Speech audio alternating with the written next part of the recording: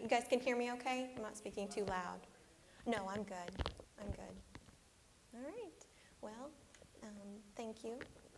My name is Melanie Patnod, and I'm a graduate student in the Kinesiology and Sports Studies Department. And again, I am a lot more comfortable knowing that Dr. Willardson's here because they told me that he was on the committee, and I was like, oh, I know somebody.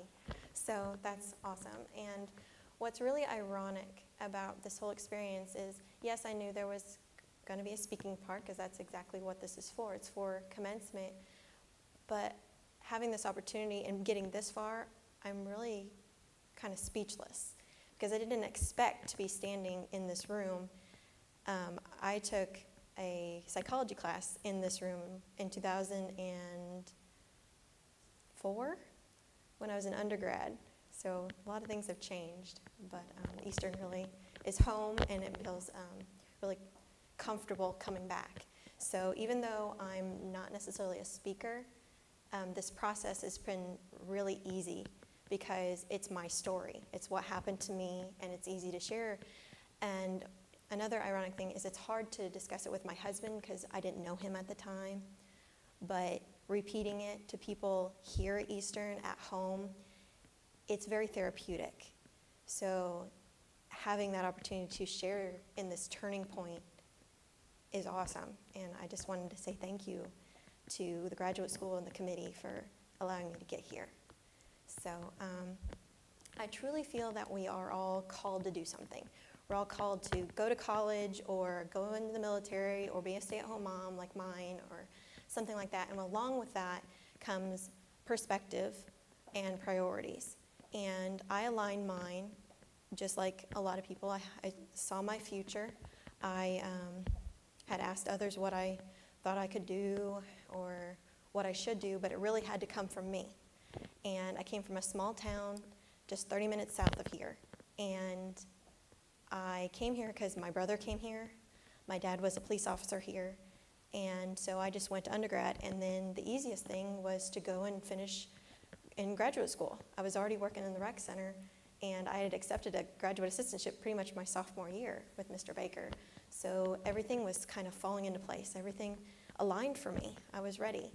And then I started my summer internship my senior year at the Mattoon YMCA, and I came home one Friday, and my dad passed away in my arms.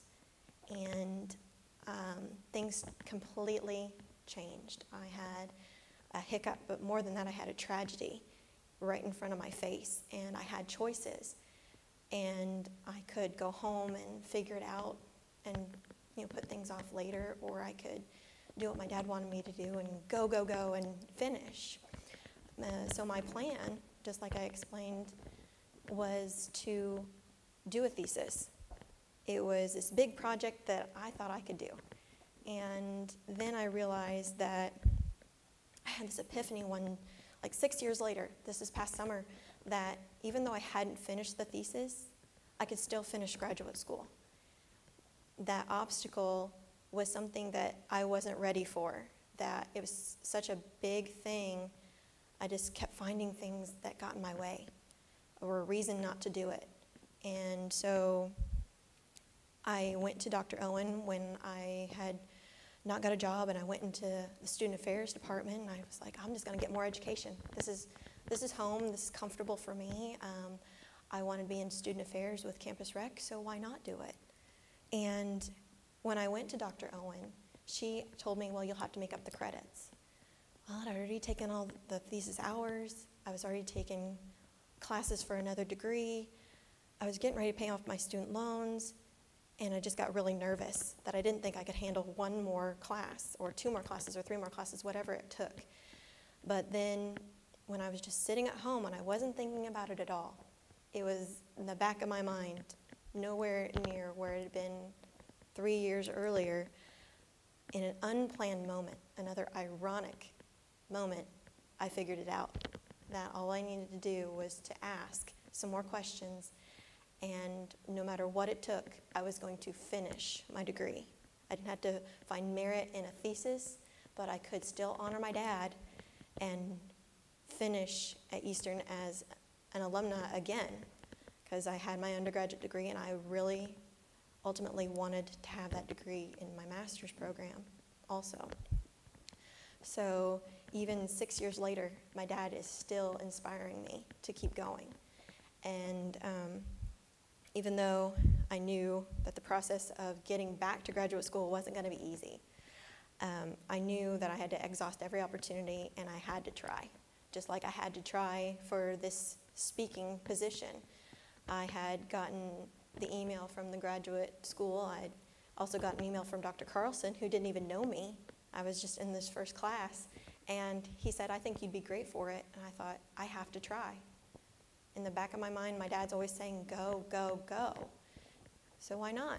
If I didn't get this far, then that's okay. But I would not wonder what if.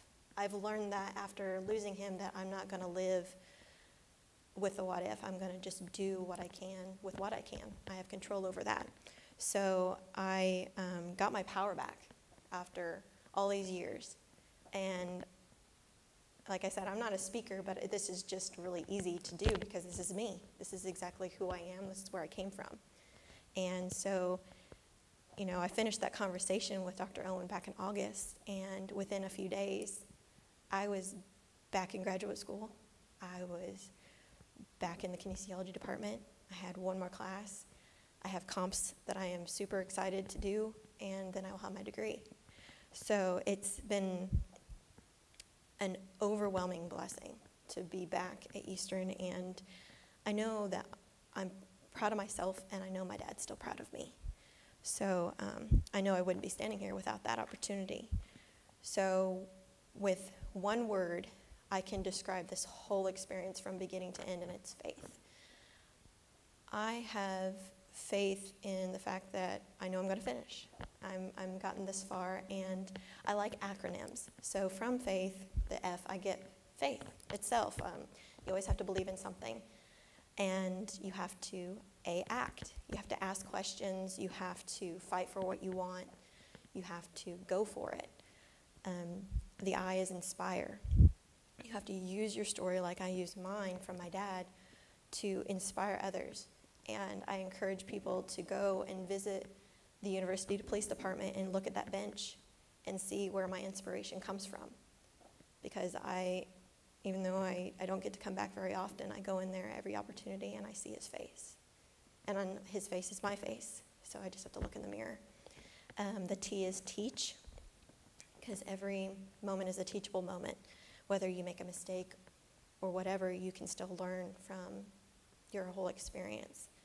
The H is home, like Eastern, the support of others, my family, the kinesiology department, the whole graduate school, being here.